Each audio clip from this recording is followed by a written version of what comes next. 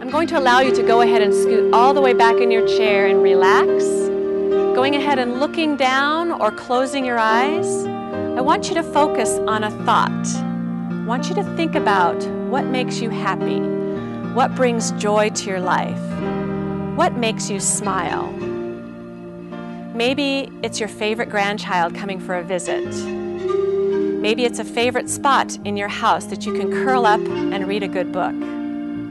Or maybe it's a vacation spot, perhaps on a beach with the waves rolling in. Whatever it is that brings joy to your life, that brings a smile to your face, I want you to think of that right now. And I want you to hold on to that thought. And during the week, if you need a little joy, a little extra smile, think of this thought right now. Because smiling is important to me.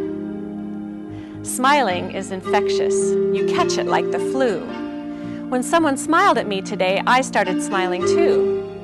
I walked around the corner and someone saw my grin. And when he smiled at me, I realized, I passed it on to him. So I thought about that smile and I realized its worth.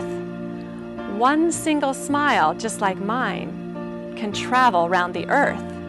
So, if you feel a smile coming on, don't leave it undetected. Let's start an epidemic quick and get the whole world infected. If you'll sit up straight in your chair, shoulders up, back, and down. Bring your right hand front, your left hand front, and you're done. Give yourselves a hand.